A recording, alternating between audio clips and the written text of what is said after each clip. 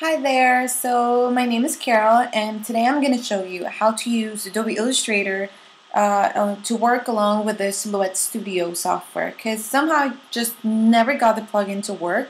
So this is how I use both of the softwares to cut whatever custom designs I want. So of course you need Adobe Illustrator, any version is okay, and the Silhouette Studio to work. So here we go. Okay, so I've got my logo. I'm currently using Adobe Illustrator CS6, and the first thing you've got to do is you've got to outline your text. Otherwise, the Silhouette software will not be able to read it. If you don't know how to create outlines out of your text, it's super easy. Just go to the text tool, type any word. So in my case, I'm just gonna retype the word geek, and there's no need for me to resize the font because I'm going to outline that. So I'm going to go to the type menu and I'm going to create outlines. You've got the keyboard shortcut right there if you just want to use that. And ta-da! So now it's a shape, no longer editable text. So that's how you do that. Anyways, I'm going to keep on going. Okay, so anyways, once that you've already outlined your artwork, all you need to do is I'm going to select my artwork. I'm going to press D in my keyboard to set the default colors to a white fill color and a black stroke color, 1 point. There you go. And if I zoom in, I will see that the letters are separate shapes, so I want to unite that. So my whole word is just one shape. So I'm going to click to select, and I'm going to go to the window menu, Pathfinder. And I'm just going to move this to the side. I've got my panel here. I'm going to click on the Unite button. There you go. So now it's just one shape. And I'm going to do that for my G and my C.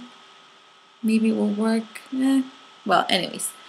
And I'm going to do the same thing with my glasses right here. So I'm going to click, set the default colors to be white fill color, black stroke. There you go.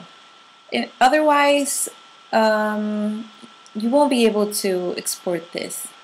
So anyways, now I'm going to make sure that it's completely ungrouped, because once more, if it's not ungrouped, then the Silhouette software will not be able to read this. So I'm super checking everything,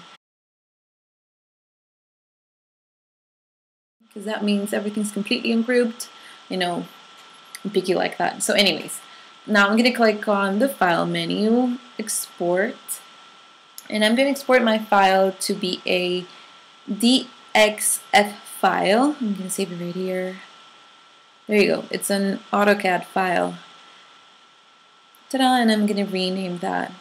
So geek, check, logo, and I always like to add the word cut at the end, or corte, because I also do this in Spanish. And I'm going to click export. Okay, so once you click export, you will get this window right here. Don't worry about the scaling options. It's completely optional. You don't need them. Don't worry about it. Just click OK. And it's going to take a while for it to export your file according to your computer. So I'm going to go to my Silhouette Studio software. And you can either open that, but I'm going to be lazy. I'm just going to drag my file and drop. There you go. So I saved it right here. See? That's how it looks. And I'm going to click and drag, and you will get a preview. If it's well done, if there's nothing ungrouped, then voila, you've got your exported file from Illustrator to the Silhouette Studio software, and now you are able to cut this, and you can resize it, you can turn it around if you want, and right now it's just one grouped shape or artwork.